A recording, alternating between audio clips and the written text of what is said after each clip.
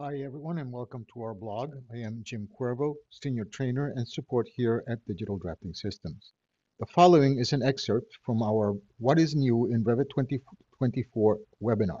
Please do not hesitate to drop us a line should you have any questions. Enjoy our presentation. We also have some project browser improvements, okay, which is the multiple views and schedules that we can actually now add simultaneously. Not only do we have the ability to select them from the project browser, but we also have a new little button or icon that we can see in Sheets composition. This particular one will give you this dialog box, which only depicts those views that are available. So in this particular dialog box, by using this, you won't have to guesstimate which one of these are being used already in Sheets.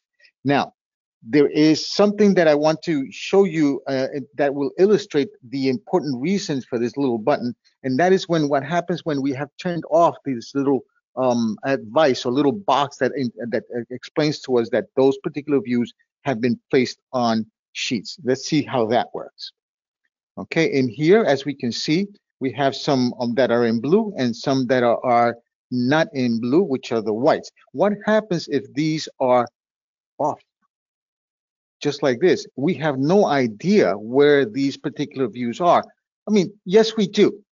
I mean, honestly speaking, we can actually go to the view, and here in properties, okay, we can actually locate what particular sheet that is in, and then we have to go and look for that sheet here in the list. A bit problematic, I think. So this is going to be a little bit difficult, and we actually have a new tool that actually allows us, as we said earlier, to actually not only not have to go searching for the particular view or sheet that the view is on. We can just do it directly from either the browser or from the view, from the actual view itself. But right now we are exploring on to how to actually go ahead and place this on Sheets. This is the way we do it. Let's go ahead and see this architectural schedule one. Okay, let's go ahead and place some views in here. All we have to do is come in here and look what happens. I happen to know that let's take this off for a second so we have a little bit better preview. This we happen to know that this one is on a sheet and this one's not. Okay, so let's go ahead and grab these two, or rather, yeah, grab these two and just pass them over. You get an error because it's telling you this view is already placed on sheet A102. It's actually telling you not only that it's placed, it's actually telling you where it's placed. And that's, we're talking about architecture 1, this level 2 rather. Okay, so that is the way that it actually tells you that this one of these particular views is actually placed on a sheet. Okay, let's go ahead, and I happen to know that the site and the roof are not placed on sheets, and let's see what happens when we actually place them. I'm just going to pull out a little bit because there's something else that we need to see when this happens. Okay, and which is just drag and drop. And what happens is you'll notice that seems to be an alignment between the two views that we just selected to place.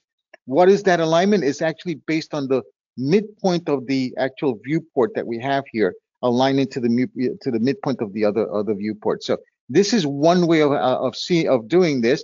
Once again, if you don't have the particular box that shows us which ones of these have been placed on a sheet, then it's a little bit more difficult. And it is that reason why this other actual way to actually do this has been used. Let's go ahead and come back over here to the view. And in views, you'll notice that in create, the scope box is grayed out. Why? Because I need to be in one of it has to be plan views in order for the scope box to be made available. Once this is done and this is available, you can then select the scope box. Sorry, not the scope box, sorry. We're actually looking at place in view, which is, this is already placed, so it's got to be here. Here we go. Oops, the daisy. There it is. Okay, we need to be in the sheets. I'm sorry. That's the other one is actually to move them. But in the sheet here, we can actually go to the view ribbon, and we go to the sheets composition, and we go to the view. When selecting the view, we have a list of all of the available views that we can use to place. For example, let's say, for example, that we have a legend of symbols here. or maybe we have the mechanical, okay? By selecting multiples from this list here, we can say okay, and it automatically, once again, allows you to place multiple, and as we can see, once again, the alignment is based on the midpoint of the view itself, okay? So with that, we have now seen multiple views placed on sheets. Moving forward now, we also have open the sheet directly from the view or from the project browser. What does that mean? It means that now we can be in a view here, example, and we can right click on it and it will go to go open sheets right there, okay? So this will automatically take you to the sheet. Or you can actually come over here to one of these, okay, and do the same thing. But you can also double click on the view, right click on the view itself in the canvas area, and once again, you have open sheet right there. And it opens up the sheet immediately. Super easy, very useful for productivity, especially it doesn't, it allows us not to have to go looking for the particular sheet that we're actually have in question at that point.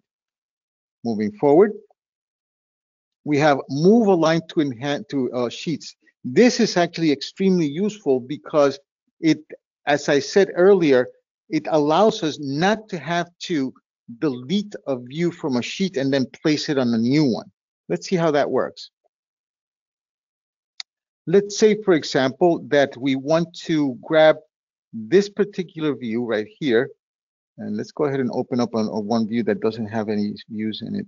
This one, perfect.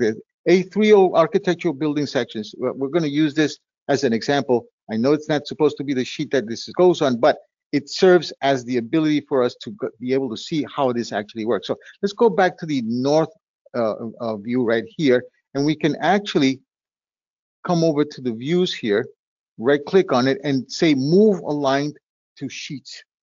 Okay, when we do that, I want you to actually see where this particular sheet is at. So let's open the sheet for the elevation here, which is A201. Okay, so we're actually going to transfer it from here over to A301, and it's going to be aligned exactly where it's supposed to be. So let's go ahead and let's close some of these other ones so we can then see how this actually works with both views opened. And let's go ahead and tile them ZA for zoom all. Okay, and let's go ahead and come over here, right click and say move align to sheet. It's going to ask us what sheet it is that you want to align it to. And in this particular case, we're going to put it into A301, which is right, I just saw it there, right there. So when we say okay, watch what happens.